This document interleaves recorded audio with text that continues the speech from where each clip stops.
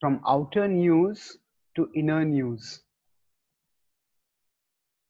We live in a world where we are bombarded today by so much news.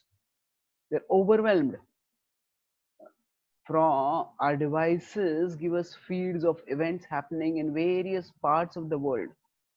And on top of that, we are socially expected to be up to date.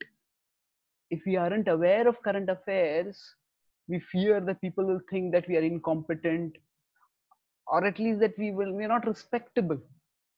So because of this, we get so caught in chasing after outer news that we completely lose track of our inner news.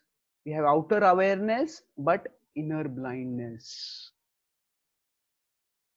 What does inner blindness mean, or what does inner awareness mean? What do we mean by inner news? Inner news broadly means three things. Firstly, while we go through life and we respond to various situations, we observe what things disturb us and what don't. By that, we can understand these are my emotional wounds and these are my emotional strengths. We all, we sometimes get so caught in reacting to events that we don't even actually ponder our reactions or contemplate what those reactions might be telling, might be capable of telling us about ourselves. So we understand our emotional health by being aware of our inner world. So that is one set of inner news. Another is, inner news also means that while we are doing things, we notice consciously what we do well and what things we would do well to leave alone.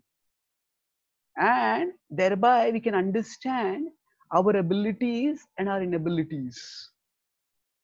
Sometimes when we are too caught in outer news, in chasing news, then our responsibilities are basically things that we just want to get over with, so that we can get on to other more interesting things, supposedly more interesting things.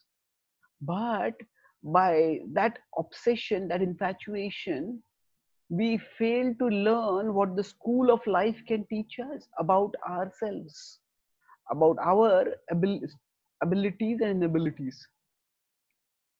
And beyond that, we can also understand that we can observe that there are times when, okay, this is my situation and this is my reaction, my emotion, but I am different from this.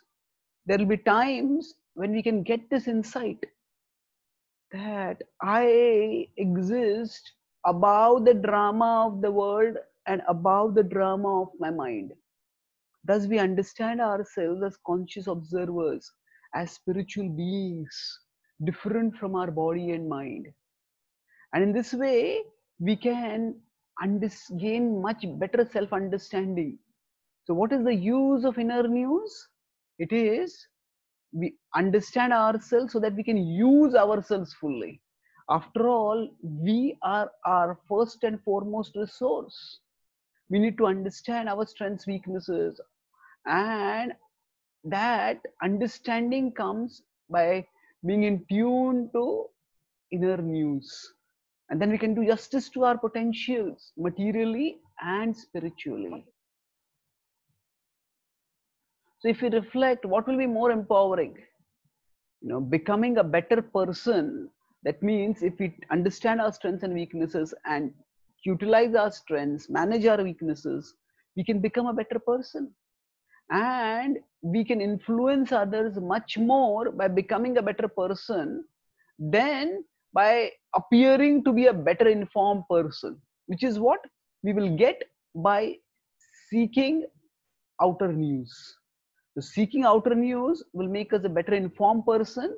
Seeking inner news will make us a better person, a person more in command of their own resources, and a person more focused more resourceful, more effective. No wonder the Bhagavad-Gītā recommends Vivikta Desha Sevitvam Aratirjana Samsadi in 13:11. What it states is that we need to distance ourselves from the ways of the world and become more introspective. That's how we all can gain better inner news. And that is what we all can learn.